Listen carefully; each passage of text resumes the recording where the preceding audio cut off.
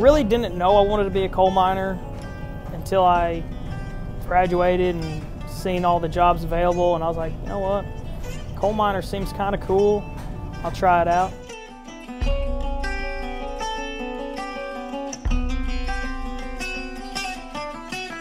Well, I have my bachelor's degree in psychology, and I moved to Kentucky and I started working as a social worker.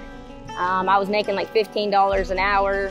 I wanted a better life than that, so I had some buddies that worked here and they asked me to just come try it. I was nervous at first, but it was the best decision I ever made.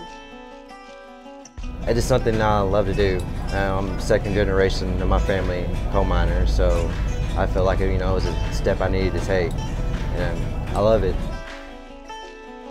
You never know what you're going to be doing. You can do different jobs, and you can always move up and do whatever job you'd like to do. You're not just stuck on one single job.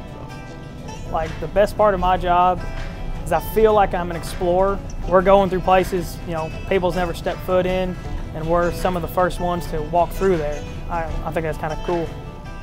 Yeah, my dad, he's actually a coal miner, and his dad was a coal miner, and his brothers and stuff are coal miners. So it's just something my family's always done, and I'm proud to say I can do that.